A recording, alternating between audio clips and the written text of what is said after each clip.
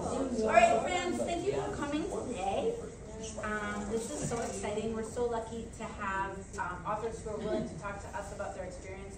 I know so many people in the world think that they can write a book, and so many of them don't. I'm totally one of those people. And so I think just writing a book and getting it published is a gigantic accomplishment.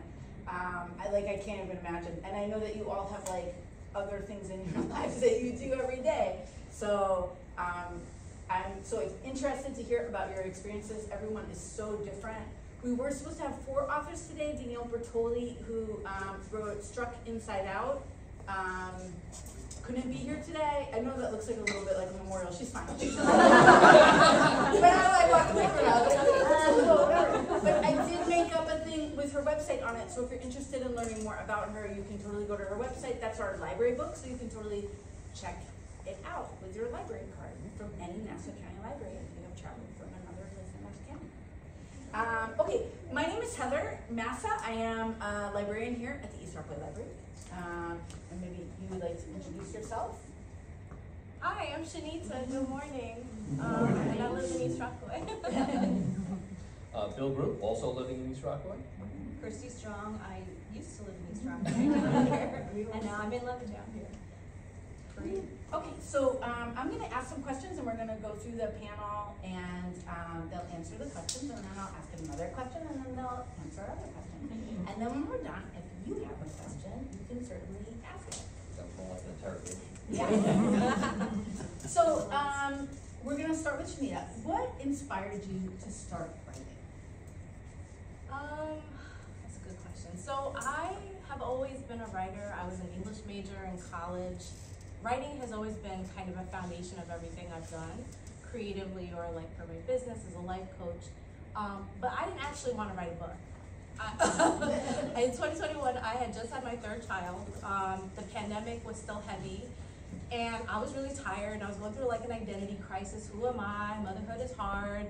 And then, I just have a very little image of her here. Her name is Durga, and she's a warrior goddess. She holds like deadly weapons in her hand. She rides a tiger.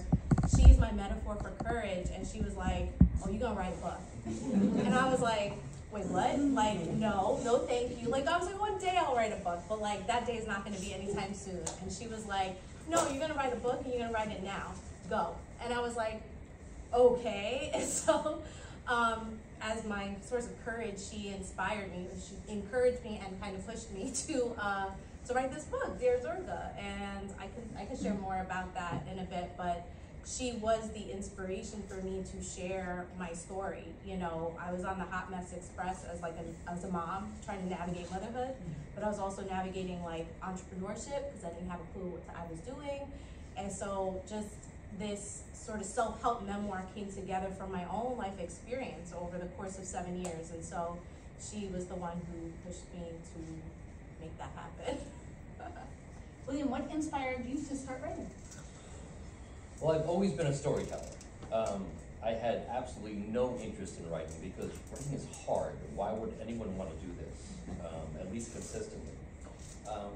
It was actually a creative writing class. I think it was in high school. I'm still trying to remember. I've been bandying back and forth. But I had written this story, and I can still remember the name of it. It was, if you left no clues, you made no crime. It's the only thing I can remember about the entire story. But I had submitted it to my teacher, and he came back to me afterwards and said, "This was so good, I actually read it to my family." I'm like, okay, I've never even thought of writing. You know, again, it's way too hard for me. So, and that was a ridiculously long time ago. Over time, I used to write a lot, just on and off. You know, I had a couple of stories that I had started early on from high school into college, and they were all absolutely horrible. And then we were at my niece's wedding, and the priest, just the way he presented everything, kind of gave me inspiration of the origin story of the main character, and that's what spurred this book. And that's how I went on from there. But yeah, it's been a long journey of actually going in different places and finally deciding on, here's what I want to write, and getting it out there. Okay. Kristi, what inspired you to start writing? I think I was writing before I actually knew how to write. So I would create stories and scenarios for my Barbie dolls, of course, and put them in pretty ridiculous scenarios looking back for a 5 or 6 year old to be like, here's a campsite and a murderer is coming. Or like, you're married and you have a terrible breakup and let's get through that.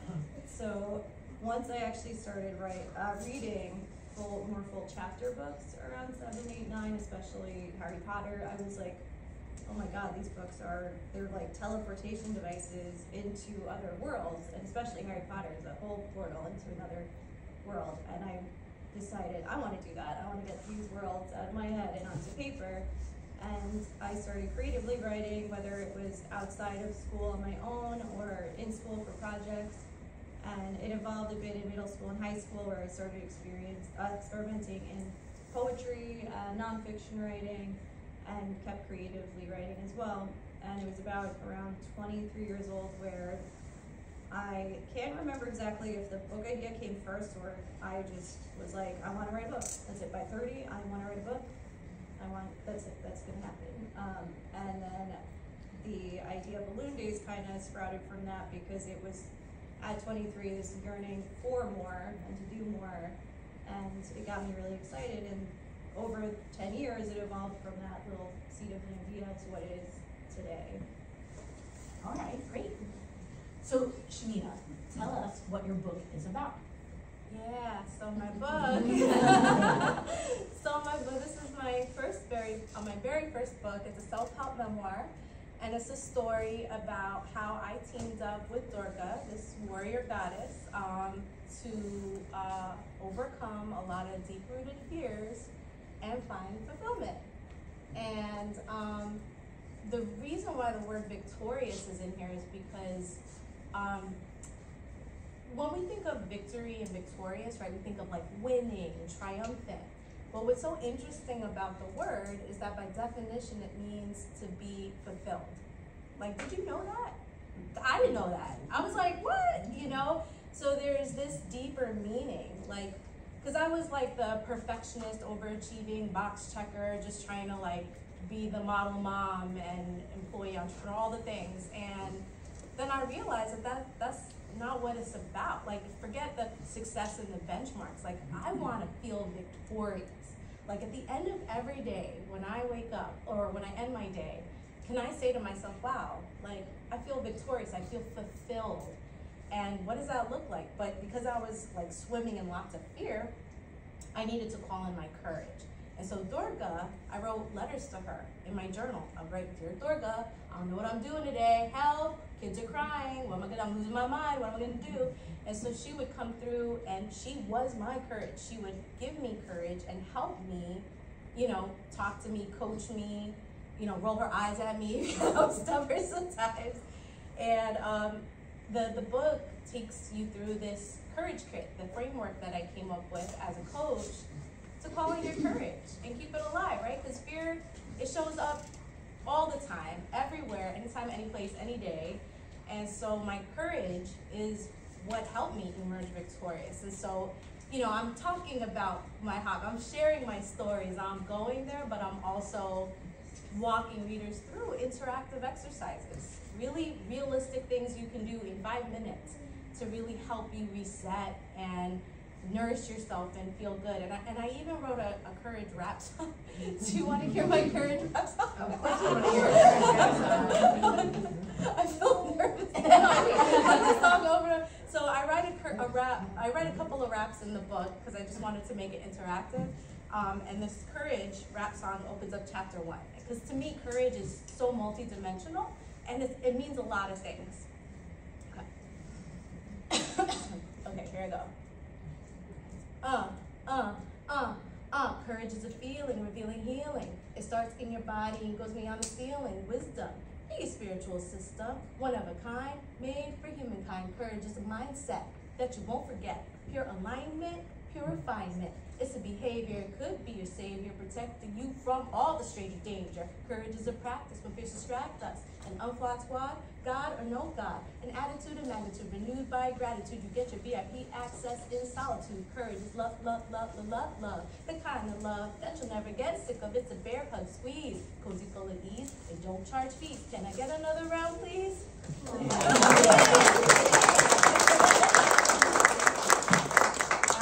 just want you guys to know that Shanita did a TED Talk too, and that's available. I guess if we just Googled you, it would come up, right? How to activate courage. Yeah, how to activate courage. So, yeah. You're very good at speaking, so I just figured. You did a TED Talk and you're nervous about this? All right. William, what inspired you, tell us about your series, your book series. So, the first book is Awakening. So it's about an unlikely hero that finds himself, when he was growing up, his mother died at an early age. He was supposed to get his first communion, but never received it. Fast forward 20 years later, he goes to his cousin's wedding, and when he decides that he's going to go up and get communion, and that at that point it activates all of his supernatural powers that he didn't even know he had. He ends up becoming part of this larger supernatural team that's been fighting the Tainted, which is why it's the Tainted Wars, since the beginning of time. So this was one of those things where he gets thrown into this. He has no idea what he's doing. He's got all these new powers that he doesn't know how to use because he's supposed to be training from an early age of like 10 or 11. And he just keeps finding himself trying to make sure that he's enough to be able to fix the issues that are popping up. And it's a long battle process that he gets up, and then finally, of course, there's victory in the end. In the end, he dies victorious, right? And that's kind of what that whole thing is, and it stems into now how does this progress going forward. So kind of delves into religion and how it ties in across multiple religions, that we all kind of have the same thoughts and feelings and align, even though we have very different viewpoints from a religious standpoint or no religious standpoint. So, is it a planned trilogy or more than that? it's going to keep going until I figure out what the ending is. Okay, good. Terry Pratchett. That's it. Excellent, excellent. Kristi, tell us about Balloon Days. Sure. So, Balloon Days is about 3 different characters that find themselves at the peak of their yearning and desperation for hope, for change, for something better than what's going on in their lives currently. So they find themselves at the center of Balloon Days, which is a Manhattan-based psychological treatment center, and it's a very controversial treatment because the Balloon Day sessions themselves have the ability to alter brain waves, and then when you alter those brain waves, you can go into almost like a lucid dream state. And so the patients are allowed to essentially work through unconscious fears and desires consciously, so they can create whatever they want, and it feels as realistic as you being in this room right now when they go into their day room and they have a Balloon Day session. So they have to figure out, though, at some point, are these Balloon Day sessions helpful or are they more harmful? Because what are you willing to risk and sacrifice of your real life challenges in order to just keep trying to escape them? So that's where there's themes of battling with morals, with what's more important outside of life, that escapism that we can all want to turn to, and how much escapism then turns to avoidance. So by the end, they all have their victory turn points, of course, and battle, and actually come back to, well, maybe they come back to their real life challenges. I don't want to spoil anything. So at that point, though, hope does arise. They find themselves a bit more, and I think we all struggle with that at different points in our lives. So it's very relatable, and I did pull off of my full-time job, which is being a mental health therapist. So that gave me a lot of insight on the human condition and the inner workings of how humans operate. Shanita, we will start with you. Can you tell us what's your writing process look like? Like you could do like a day or a week, or I don't know if you do it every day or if it's something, you know. Yeah. What? Yeah.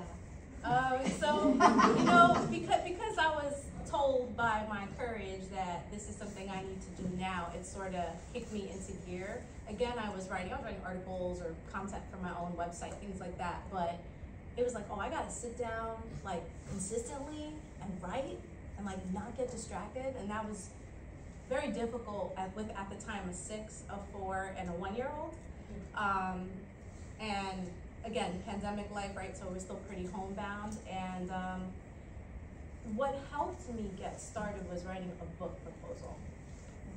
You don't have to write a book proposal, but I was entering a contest. I was entering a writer's workshop contest where I was able to learn about publishing, and they were like, well, if you enter our contest, you can win a contract with the publishing house. So I was like, okay, this contest will motivate me and give me the accountability I need, right? Like I need that deadline. I need something to be like, all right. So writing that book proposal required me, like a few hours a day, maybe 5 to 6 days a week to really figure out what am I doing, right? Like loose leaf paper, all my stuff, my journals, everything scattered on the ground, just figuring out what am I even writing about? Because like that's half the battle, just trying to figure out what am I trying to say? Because you have so many stories, but you're trying to really distill, right? Like what's at the heart of what I'm trying to do here. So the book proposal really helped me like create the blueprint to figure out what am I writing, why is it important, who am I writing to, and I created some sample chapters as well and breakdowns. So by the time I actually had to start writing, where I continued the manuscript, I took like 3 months off because I was like, I don't want to look at this Microsoft Word document anymore, like I can't. So taking breaks is very important, but when I came back to it, I was able to get into a flow because I knew what I was doing because I had already began the process. I had an outline telling me in chapter 2 you're going to talk about all these things. So it was lucky for me, I wasn't able to get too lost in the sauce. And like 2 to 3 hours in the mornings when like I had a little bit of brain power and some coffee, I was able to write. Sometimes I had to run away upstairs and write on the rocking chair upstairs because the kids were like making noise. And I just did that every day for like 3 hours a day for 5 to 6 days a week for, I don't know, like 9 months total between the book proposal and this. And yeah, that was my flow. Right, wow, all right. Yeah, but I don't do that anymore. I'm gonna do that. Lynn, tell us about what's your writing process like? My writing process, my alarm goes off at 5:30 in the morning and then I turn it off. Eventually I'll get up. I usually start work at 7 a.m. 3 days a week I work from home, 2 days a week I go into the office. The days that I work from home, in my office, my home office, by 6 o'clock, that's the goal. And I try and get a good solid hour in of writing ahead of time. I have no outlines. I have no idea what's gonna happen next, as much as anyone else does. So I just keep writing, and whatever pops in my head is what gets onto the paper or onto the computer. Yeah, I can't. I outlined once and I got so lost afterwards. I have a general idea sometimes. The third book that I'm working on now, I have no idea what the ending even looks like. I have no idea what direction I'm going in. I'm just like, if I keep going, eventually I'll hit there, right? But then also on the days that I go into the office, I'll write on the train. So it's a lot of times at one point I went into the Facebook group and I took a picture of myself next to the restroom in the train, like, here's my writing office. But yeah, it's that concept, the idea of getting at least 200 words a day down, just to keep that process going. Sometimes I'll get more, sometimes I'll hit 1,000 words, sometimes I'll hit like 199 and I'll just write, oh, good, I'm got 200. But that's Stephen King writes 12 pages a day. 365 days a year, even on Christmas. 12 pages a day. Can you believe it? because he had no other job. He has no other job, and he has plenty of money. Plenty of money. He never has to worry about I anything, think right? it's Jackie Collins who writes a book every 6 months or something ridiculous. She just like pumps out Danielle five Steele. ideas. Or Danielle Steele, yeah. Danielle It's Steele, like one of yeah. those smutty people. Kristi, tell us about what your writing process looks like. So, okay, so if you asked me when I was writing Balloon Days, that momentum was pretty crazy. Yeah. If I finally around 30 actually years old, so I wanted to write the book by 30, right? I picked it up, put it down throughout my 20s, and I just like wasn't clicking yet. And then finally around 30 years old in 2018, I hired an editor, and that helped, like you said, the deadline helped so much that I booked weekends to get away and just write hours on end. And I would take my little dog, and the only thing I did was take her out for a walk, eat, and write. That was it. So, and then I would write between clients. If clients canceled, get right to writing. After work, right? So it was like, once I had that going, I was excited about it. There was something to actually work with now and mold and edit, revise, work with the editor, bounce ideas off of. And it didn't feel so lonely either. Right, someone else was invested. Yeah, so it was really nice. And it continued that way until it was in its, the best shape it could be. And I was really proud of it, so I was ready. That was it, final draft done. Final draft was probably 200 drafts later, so honestly. The first draft is despicable. Like, it's a disjointed mess. It's just like, there's characters that I cut, it's just, yeah, it's not good. I wouldn't want anyone to read that. I don't even want to. So nowadays, marketing is more of the priority, which is very difficult. It's a whole other ballgame, and I actually would much rather be writing than marketing.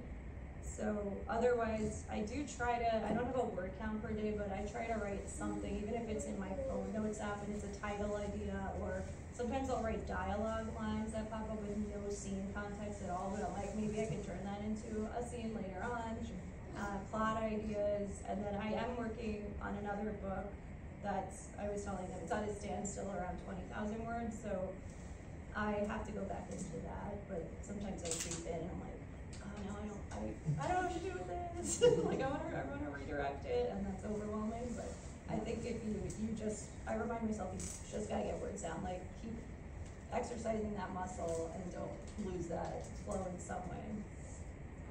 Great. Okay, so Shanita, you had talked a little bit about doing the book proposal for the book contest. How did you get published? Was that the beginning part of it? Yeah, that book proposal felt like a master's thesis. It was just a lot. It was like I gotta prove to people like all of these things, I was just like, because I just kind of wanted to write. I was like, I just want to be in flow. I just want to see what's gonna happen.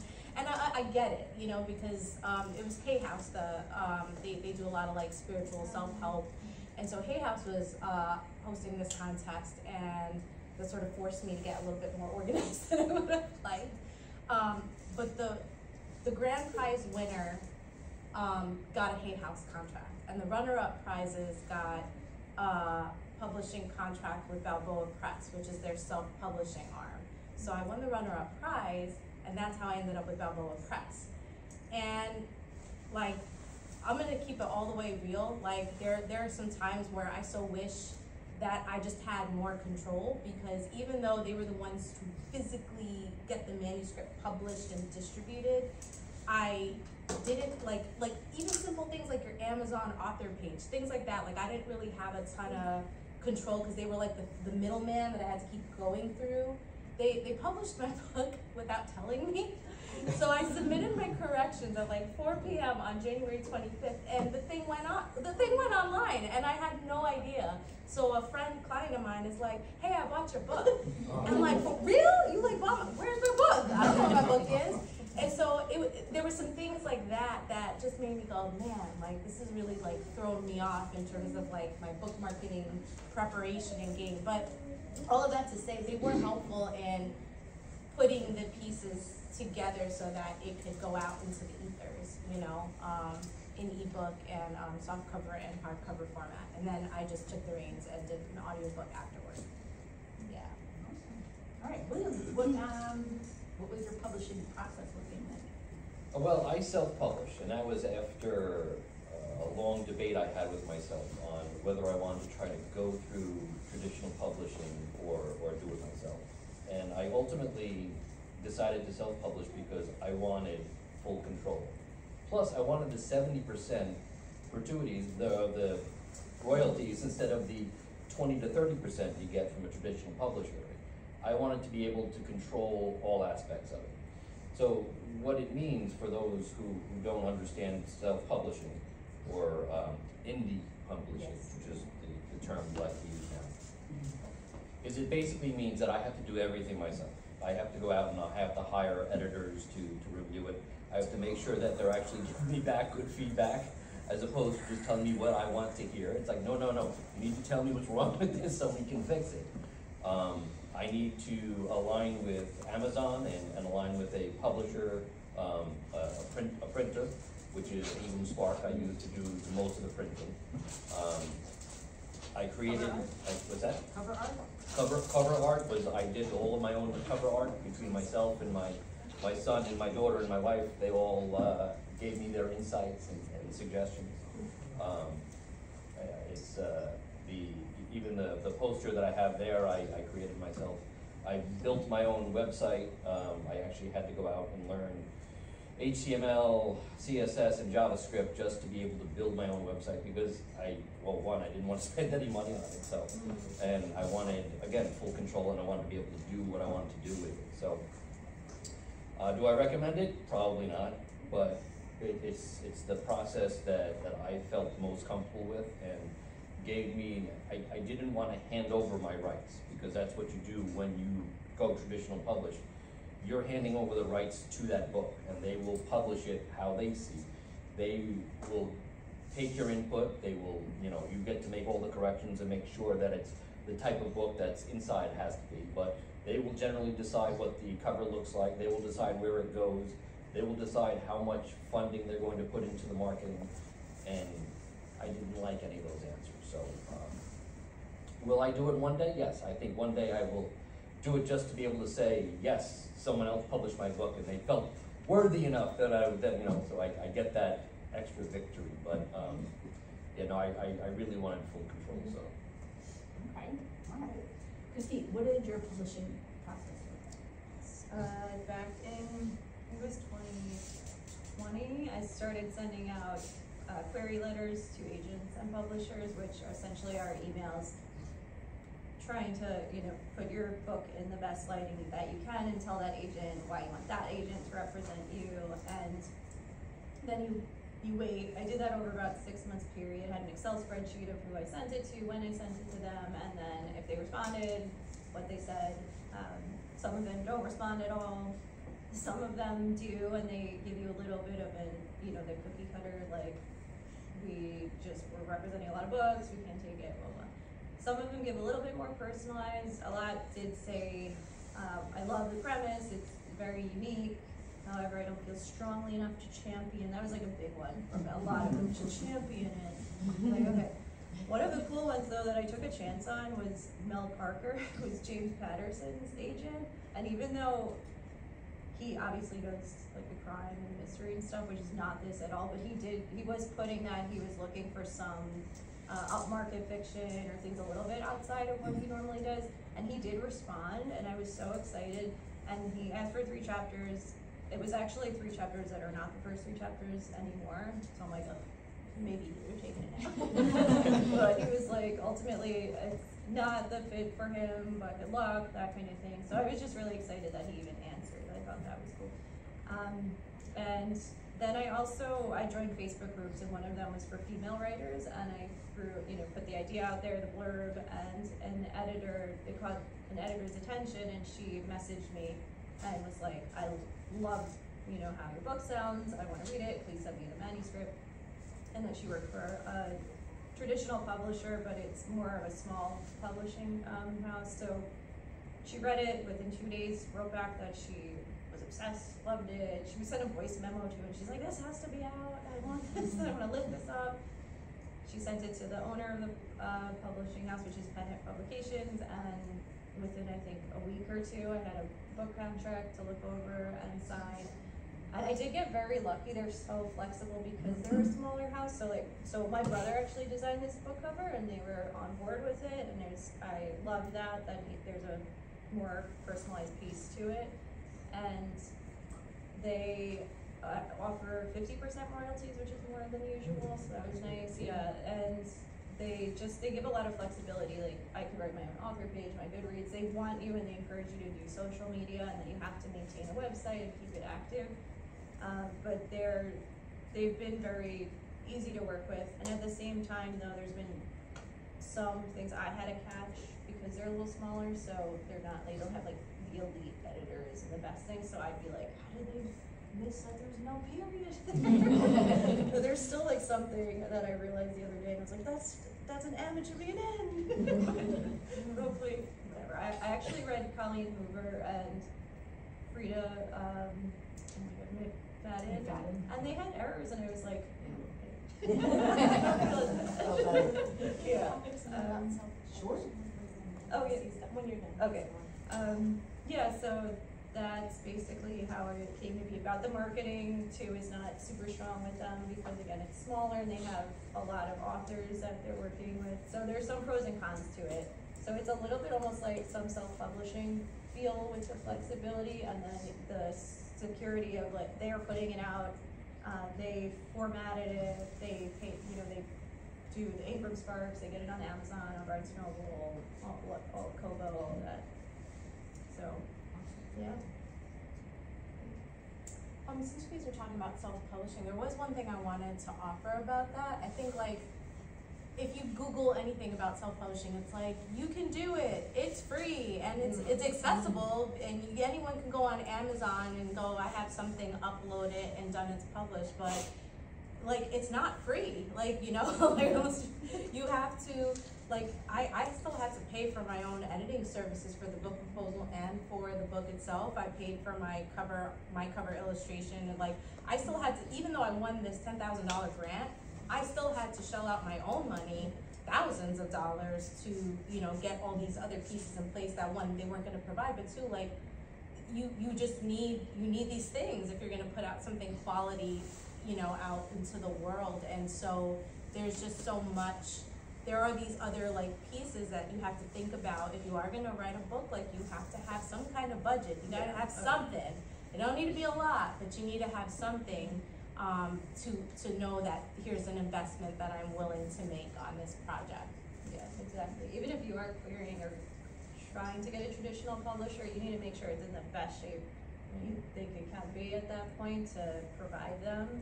So, especially with fiction books. Nonfiction is a little bit different, where you can give a proposal sometimes. But then at that point, you don't have an editor yet. So I did invest in a writing coach and a few editors, and yeah, it does definitely add up. But at least it makes it more and more something that you're happy about, and I think that's really important. Right. A writing coach, what kinds of, so they read your stuff and then you can bounce ideas off them, or just like another person who understands what's going on? She worked with Celeste. Ing. Okay. So she was a little bit pricey, but I found her really worth it. She actually read it, and she did more of a content editing, and she gave a lot of great advice of what readers want, and told me to merge certain characters, cut certain storylines, enhance and lift and make it a little bit more clear of what the mechanism behind Balloon Days was, like push it further. So she really went through each, like line by line, and content edited, which is different from copy editing, which is more grammar. This was content, is like, does the arc make sense? Are these characters layered? Yeah, does this need to be in here? So that helped so much though, and I am glad I did that. That's really interesting. I wouldn't have known that as a job. Yeah. Because I always think of editors. I don't even know how I found it. But editors like in big publishing houses would do that for you. Yeah. But that's really interesting. All right, I asked if you guys had something to recommend besides your books to our gathered esteemed audience that you think is worth their time to either read or watch or listen to.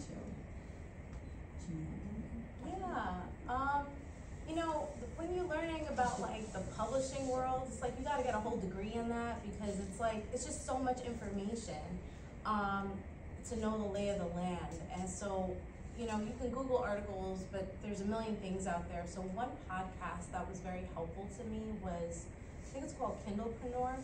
if you Google Kindlepreneur, there's a website that this guy named Dave Chesson started, and he has self-published all his stuff on Amazon, and he basically walks new authors through like how do you go from A to Z, and especially the book marketing piece, which there's so many ways that you can slice and dice it. And so the website was very helpful because he writes blog articles on all the different pieces, fiction, nonfiction, audiobook, this, that, and the third. But the podcast was really helpful because then you get to hear from other authors who have self-published, how did they do it? You know, what did they test out? Did they run Amazon ads? There's a whole world of this stuff. So it's just helpful to like hear, and they're very quick. They're like no more than like 15 minutes an episode. So I'd be like making dinner, and I'm like, all right, I'm gonna write this book, you know, like I just one thing every day. yeah, to try to one little thing figure it every out. day, because it can be very overwhelming. But I think the idea of like hearing from other authors in person is that's always been a helpful way for me to learn about the industry. Awesome. So I'll give a couple of suggestions. On the same vein as podcasting. So the one podcast I started listening to early on was Writing Excuses. Yes, I love that. Brandon Sanderson and several other who I can't remember now. And it's also Yes, and then, yeah, their tagline was 15 minutes long because you're in a hurry and we're not that smart. But it gave, like, they go into the methods of writing, the theories behind it, and, you know, the five, like different types for styles. yeah, no, the 5 acts. Oh, yes. Five Oh, yeah, act yeah, yeah. versus 7 act versus 3 act. versus- POVs, Yep. syntax. So they go yeah, deep all into of that. From there, I jumped into the bestseller experiment. So these are a couple of people who, their goal was to write a book in 1 year and have it published, right, self-published, which they did. But very successful writing duo. The one, there are 2 Marks in it. One Mark is Mark Stay. He's the one who wrote the blurb for my book. He recently wrote a movie that just came out recently, Unwelcome. So go see that. It's kind of weird, but from a book standpoint, I'm going to recommend his books, which are The Witches of Woodville. So I think he's got 3 out there now. There's a 4th one coming. They've just been published in the U.S. They were based in the U.K. It's about a teenage witch or witch coming of age from within the World War II timeline. So very, very cool. Awesome. All right, Kristi, do you have something to recommend? I'll recommend a fiction book that was not necessarily an inspiration, but was something that did help a little bit in my writing journey. It's called The Midnight Library by Matt Haig. So it's got elements of magical realism also, and the main character, she finds herself in this, kind of similar to my characters, this place of just desperation and wanting more and feeling like she can't have that, and it's very hopeless.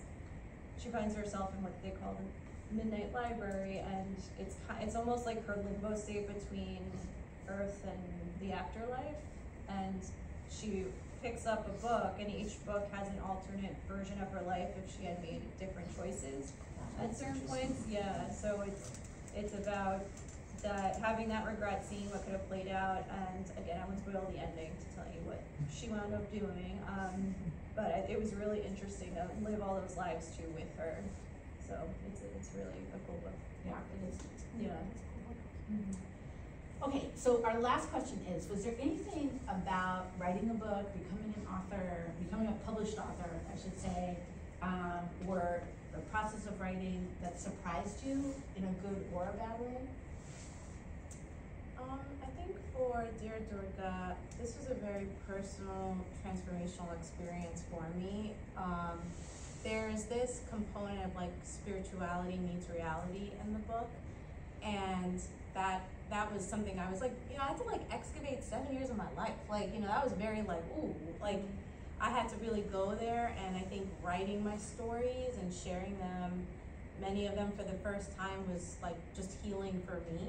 And so it was just like a personally rewarding experience for me. But writing the book is like, it's a whole feat in itself. And then once you're done, you're so tired, you're like, oh, now I gotta market this book. Like when we walked in, I was like, that's a full-time job, you know? Nobody, you know, unless you have this like engine underneath you and a whole marketing team, you know, and nothing else to do in your life, you could just go and be out there. Like, I have 3 kids, I have a business, I have a lot going on. And so I think I've had to like practice a lot of acceptance. Like, Shanita, this is all you're gonna do today or this week or this month, and you reached out to one person, okay, good, you know, like just pacing myself, because I think when we see like celebrities especially like come out with books, they're everywhere, they're on TV, you know, that's because they're paying like a PR person $10K a month to get them these, you know, spots on Good Morning America, right? So I can't be mad at myself when I'm like, I'm not on GMA yet, when like, you know, I'm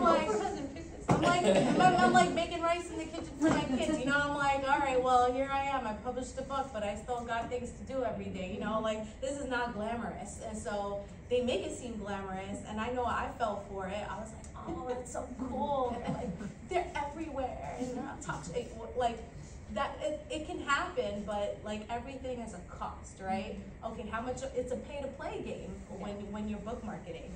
So, right, even running ads, like you can have your book on Amazon. It's like, well, ain't nobody gonna see it unless that algorithm, right? Unless that algorithm is like on your side, right? Or you're running an ad, yeah. Or there's that one person. So I think I had this like fallacy that like, maybe this book will like be my big break, and because I've been like at this courage work for going on 8 years, you know, so it's been a marathon for me. But I think I'm just being very patient, and I'm listening to Durga, who's like, I got you, don't worry, like you're not on the wrong path. And I'm like, okay. So, you know, I think I'm kind of like trying to walk my own talk for my book right now to get me through this like second leg of the journey of like, what is it like after publishing? Right. Yeah. You thought that was the hardest part, and that wasn't. Yeah, like writing a book felt like easy breezy compared to like all the marketing stuff, you know? Yeah. We'll have an Instagram marketing this summer. We'll do one. A special one. William, what surprised you? Was there anything that surprised you so far? The amount of work that needs to get done after you write the end. I remember it vividly. I was in the backyard, I was finishing up, I wrote the end, and I was all excited, and I'm like, great. And the amount of work I had to do to get from that point to the finished book, was ridiculous. Oh my God. It was, first of all, the first book I started, I wrote it in third-person viewpoint. When I had my first editor go through it, they're like, you obviously want this written in first person, just write it in first person. So I had to rewrite the entire thing in a first person viewpoint. Like you said, characters just came in and out or changed completely. It's amazing. You think that I write the end, I'm done. No, you're just beginning. So. It's like that little conspiracy theory board. Yeah. Like, it's all over. Kristi, was there anything that surprised you? Yeah, I will give a pleasant surprise. When I started writing, I realized I don't have any idea how to really write a novel that's going to be at least 70,000 words. Like, this isn't like I was at 10 years old where I wrote a 3-page book about the vampires next door. It's actually not that bad. So I had to learn the craft, and I bought a lot of books on how to write about Stephen King's book, Bird by Bird, just books on syntax, books on how to tell a story that has an arc and that's interesting. Language, I bought books on emotionally evoking words, sentence structure, rhythm, tone, voice. So it was exciting, and I really loved that part and learning the behind the scenes and the techniques of writing a book. And then I was able to apply it in every revision, like every round of revision. When I learned more or read even another fiction book, would bring it in and go and tweak and make things better. So it was interesting to learn that you're the conductor and every instrument in the orchestra. Yeah. All right, my friends, that is all the questions I have for you. We have 2 hour hour, just about. We are going to invite our authors to be, they have tables and you can buy copies of their books or talk with them about other things, whatever it is that you're interested in. Danielle, who couldn't be here, I did have her website there. I just wanted to thank you guys for coming. This was very interesting. I love writing. My undergrad degree is in writing and, you know, not lucrative, but now I got into the libraries. But I think, writing a book is the biggest deal. I think it seems like you have accomplished such a giant thing, and I hope to see. Oh, do you guys want to talk about what's next? Have you decided? Is anybody working on another thing? I know that you're working on your next book in your series. I don't want to call it trilogy because who knows how long it is going to be. Series. I'm hoping I do like Lee Child and just keep going. Keep going, yeah. Oh, that guy just keeps going all around the. I don't plan on killing him off anytime soon. Right. If you guys are interested in writing, I did pull some books from our collection that you're welcome to pick out. And thank you so much for coming. Yeah.